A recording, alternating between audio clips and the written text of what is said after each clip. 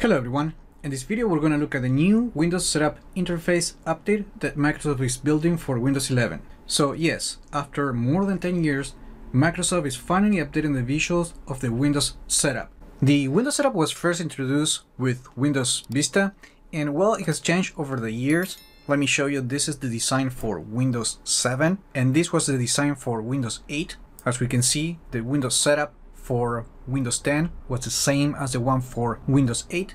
The only difference was that the Windows logo didn't include the version number on the main window. And on Windows 11, we also have the exactly same design as the one for Windows 10 and even Windows 8, with the difference that we have a different font for the Windows branding and we see the new Windows logo. But now Microsoft is updating the interface with something that looks a lot like the media creation tool and still retains the same principle that we have seen since Windows Vista. According to the company, all the features are supported in this new design. However, it might affect some workflows. So in this video, we're going to be looking at the new interface and we're going to go through the installation process, but this is not meant to be a tutorial to install the operating system. And the first thing that you're going to notice is on the first page, we get to select the language and time settings. However, in order to choose the keyboard layout, we need to go to a different page. On the other hand, if we look at the legacy version of the setup, we can see that we can choose the keyboard layout right from the first page. So there's an additional click that you have to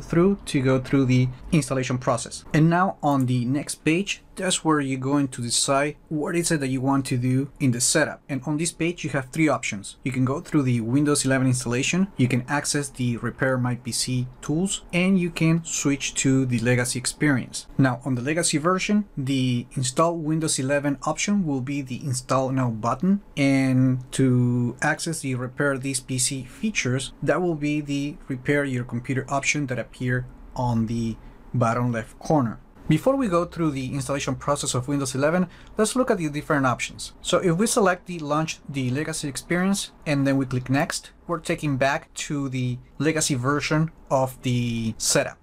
Now let's look at the Repair My PC option. So basically, when you choose the Repair My PC option, you are taken to the Windows Recovery environment, which you can also see that we have different icons representing each of the options, but pretty much everything else is still the same as the recovery environment on previous versions of the operating system. So on the legacy version, you will need to click the Repair Your Computer option in order to access the recovery environment. And as you can see, we have the same settings, just with different icons.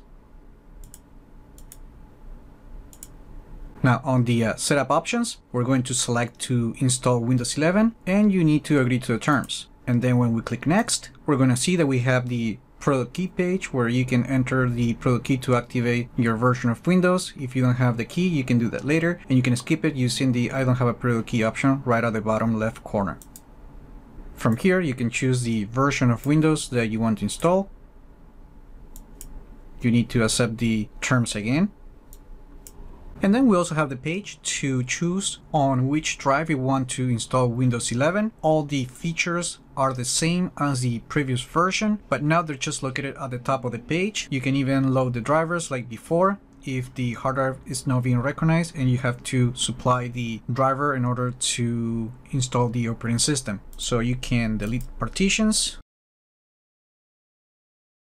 and then we can select the drive that we want to use. We don't need to create any partitions because Windows will do that automatically. And then when you're ready, you can click Next, but the installation will not proceed immediately. Instead, you're going to see a summary of what's going to happen, just like when you're using the media creation tool. In this case, it's telling us that we're installing Windows 11 Pro, and it's not going to keep anything on the computer, so everything is going to be erased. And only then you get the option to install the operating system. And once you click the Install button, you're taken to a blue screen that's going to show you the progress of the installation, just like when doing an in-place upgrade or you're doing a clean installation but through the Windows desktop. Now on the legacy experience, we have to click the Install Now button. Then we also have the page to activate Windows 11. You can also skip the activation at this time. You can also select the edition of Windows that you want to install. Then you need to set the terms. And here we're going to choose the custom install to do a clean installation. And this is the page that is not available on the new version of the setup. Again, we have the same options to manage the partitions to install Windows 11.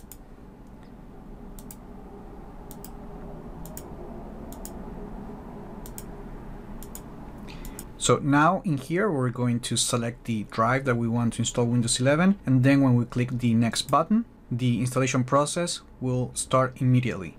Although we're getting a new update for the visuals for the Windows setup, after this many years, it is my opinion that the interface should at least look like the interface that we have to finish setting up Windows 11, like what we're seeing right now on the screen. The out-of-box experience is not getting an update right now, so I'm just gonna go through the step to finish setting up Windows 11.